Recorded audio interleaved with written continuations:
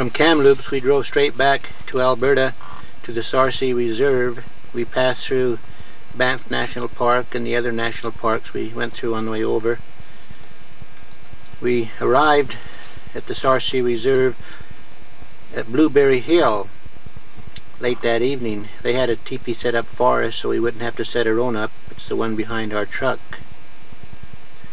Here are some of the camp scenes that took place while we were there.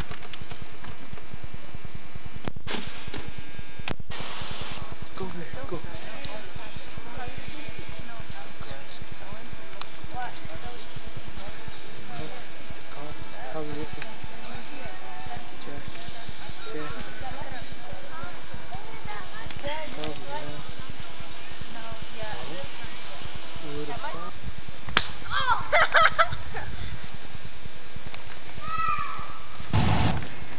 This herd of buffalo belongs to the Sarcee Nation.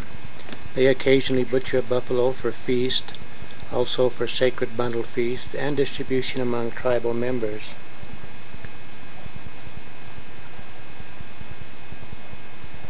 This is Jackie Crowchild picking out a younger buffalo that he is going to shoot so that we can demonstrate how to cut it up with obsidian and flint tools and also the various uses of different parts of the buffalo.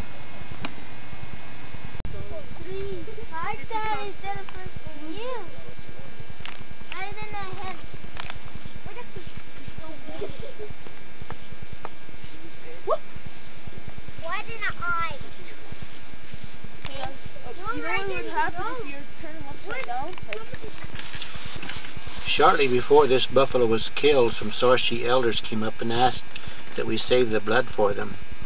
They also wanted the intestines. Jackie Crowchild spoke for the stomach. We didn't waste anything on this buffalo at all. We used everything possible that we could to show how the Indians used everything on animals in the old days. This is an obsidian knife being examined by the kids. This is one of two knives that was used to skin the buffalo. We also had two flint knives.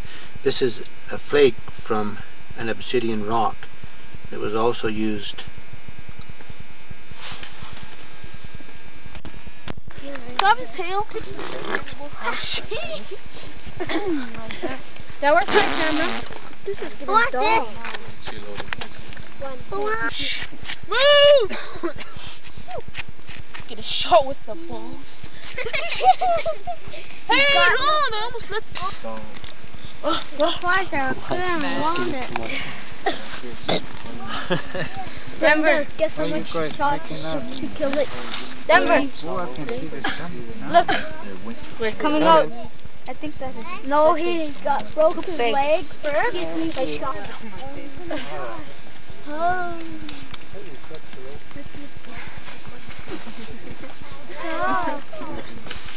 This is the belly fat being dried to be eaten later. They like the smell!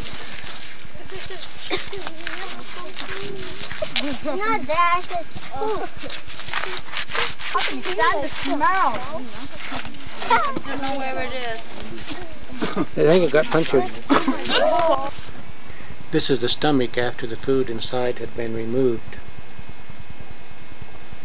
Here the buffalo is being quartered with a flint rock. That looks fun. Let me block you up. Hi, Mommy! Mommy! Mommy! How do you know it's him?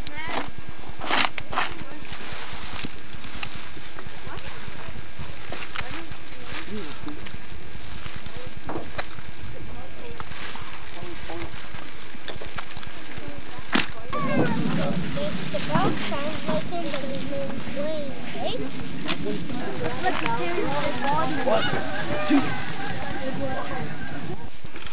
Here the sinew is being removed on the left and the tenderloin on the right. Just put it around your neck.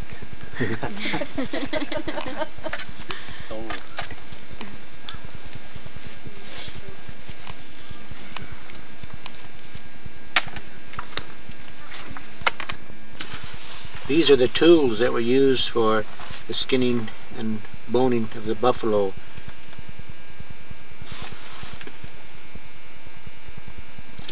This is a hide being stretched out for drying so that it could be tanned later.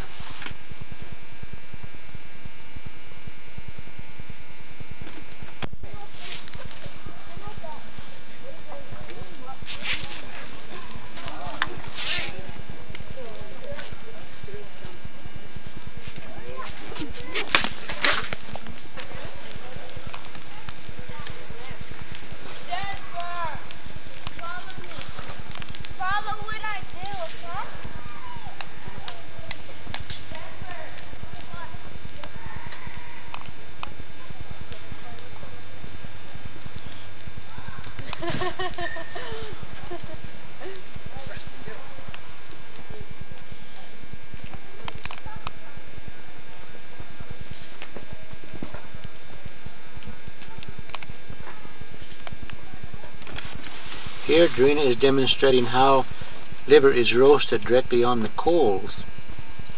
In the old days, liver was either roasted this way or eaten raw. It is difficult to dry liver. When liver is roasted, it only develops a small burnt crust on the outside. The inside retains all its juices, and it's much more delicious this way than frying it. Indians also didn't have frying pans, so it wasn't that easy to fry liver. This shows the liver after it's been cooked and it's been sliced in pieces. You can see how delicious the centers look and how small of an area was burnt. These are the buffalo brains and the spinal cord that are being dried to be used for tanning later.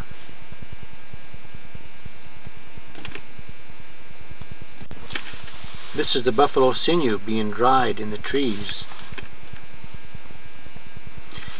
Here the girls are cutting the meat up to be made into jerky. They're using an obsidian knife for this purpose.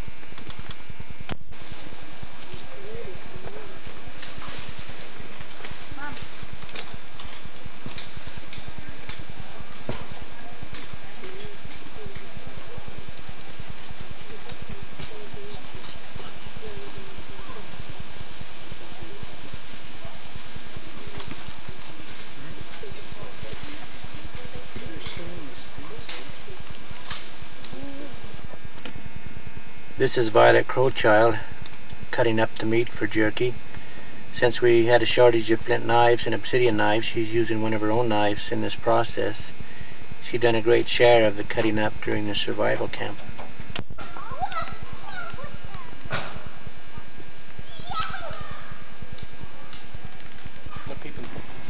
Here I'm demonstrating a sinew-backed wooden bow that I made. It has a sinew string on it. I explain how I made my own glue using hide. This is a very powerful bow.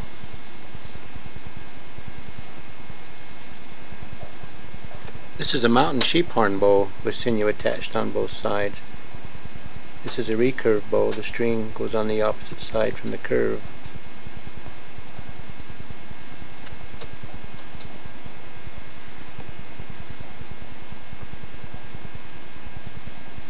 These are two quivers that Drina tanned and made.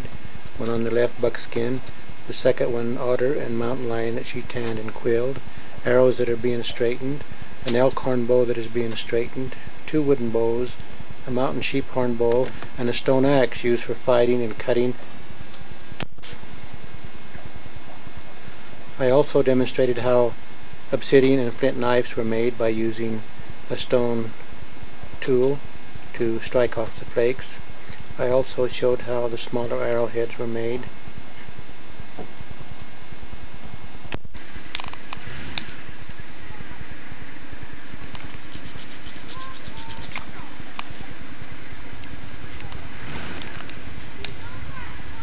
There goes my point.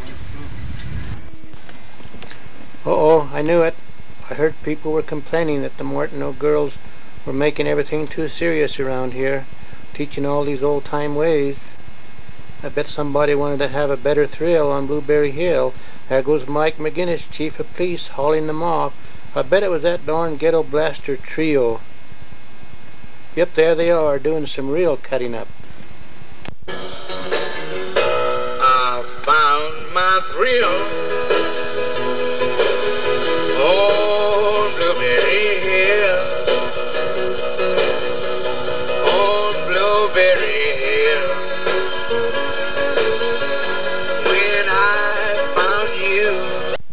This is a meat drying rack where the buffalo meat was hung to dry. A small smoldering fire is made beneath it to give it a smoke flavor. Many of the northern tribes like the smoked flavor.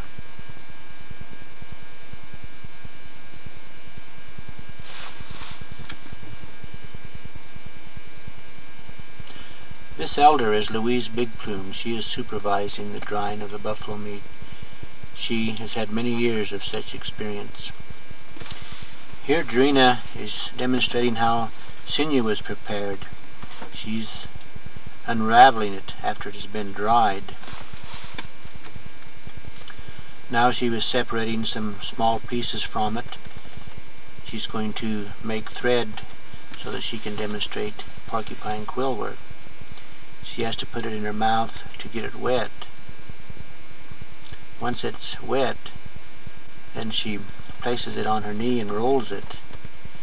This twists it, and when it dries, the twist stays in it and you have your thread. She also ties a knot in it.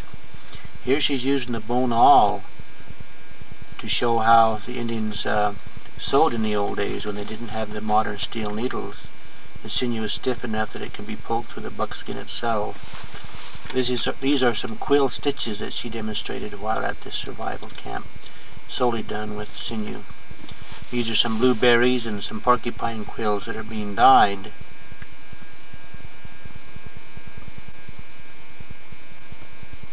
This is a pod of pine gum that was used to fasten the stone knives in the handles, and this is a buffalo's tongue being boiled. Nothing was wasted on this buffalo. These are the quills after they have been dyed.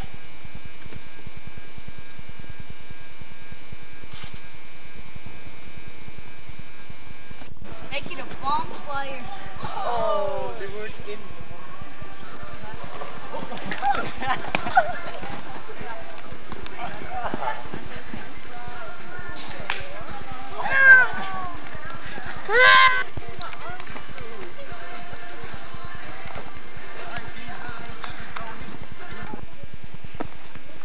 Where are you from?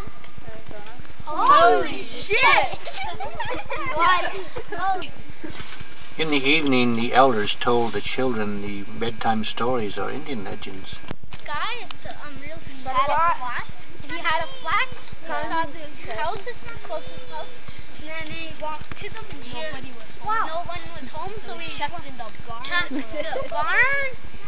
Checked the barns, and he there's nothing in there. And then he went to the next barn, and then he saw a green thing in there. And then he touched it, and it wiggled, and then that guy jumped over the fence. He got so scared.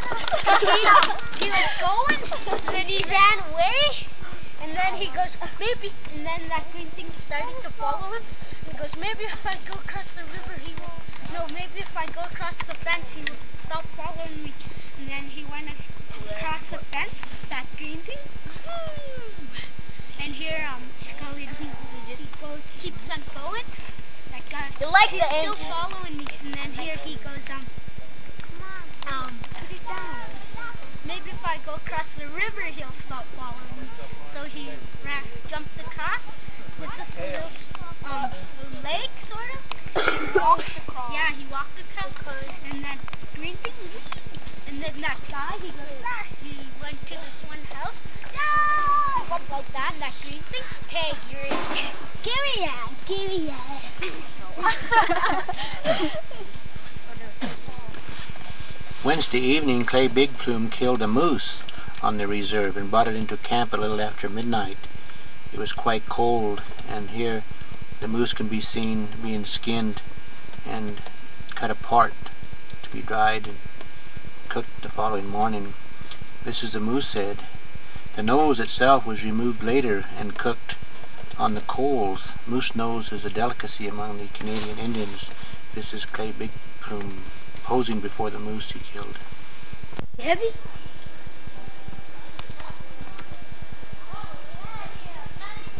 There's a wife action.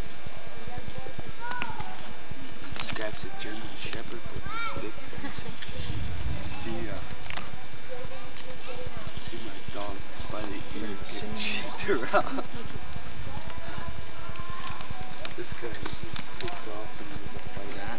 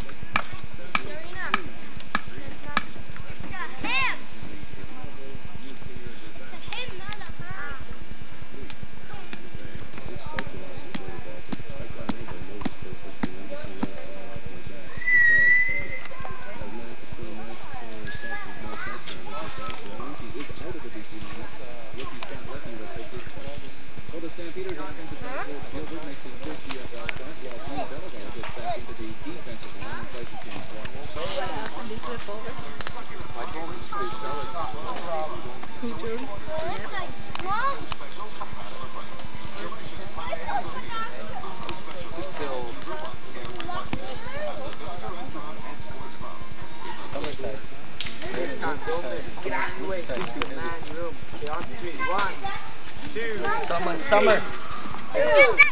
Before we left the survival camp to go to the Morley powwow, an Eskimo-type tug-of-war was performed. Everybody born in the winter was on the north side, and everybody born in the summer was on the south side. The people on the south side won, which meant we would have a long summer.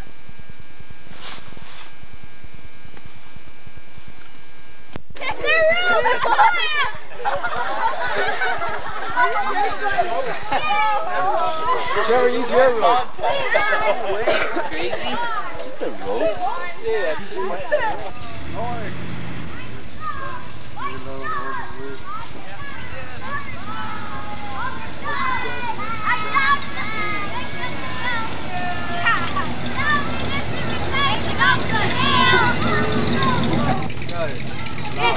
Denver, where you guys going? Let's just see if they're gonna make it up the hill. Yeah.